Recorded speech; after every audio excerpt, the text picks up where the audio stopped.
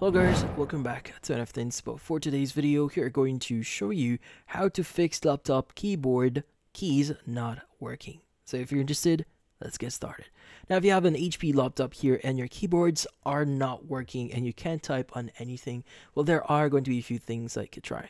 So first thing that you could try doing here is you may want to restart your laptop, which in this case, that involves you going to the power settings here, just basically restarting your laptop. Now sometimes the service or the app or service for your keyboard may have accidentally glitched, or there might be accidentally closed, or some minor glitch on the service itself.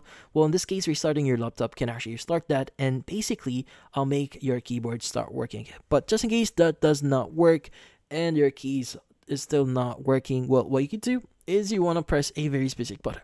Now, there's actually a feature here on HP laptops that I've actually experienced this before. Now, with my laptop before, what happened is whenever I type on something, nothing actually really happened. So what you could try doing here is you want to press and hold on the shift key here for about 8 seconds. Now make sure to hold this for the full duration, 8 seconds.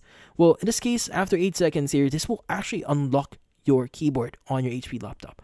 Now, if you're not aware yet, a feature that actually locks your keyboard exists on HP. So to disable that, you want to go and just press and hold on the shift key for 8 seconds. Again, full duration 8 seconds here, and that would unlock your keyboard here, and that should actually make your keyboard start working again, and you should be able to start using it again.